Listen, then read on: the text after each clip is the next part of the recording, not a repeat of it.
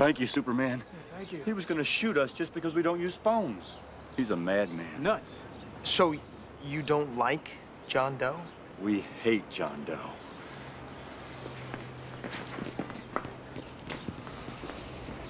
I'm glad you're here. The world gets pretty desperate without Superman. I'll stay as long as it takes. Did you hear what they said about not liking John Doe? There were some homeless people that were murdered around the time of the election, and they didn't like John Doe either.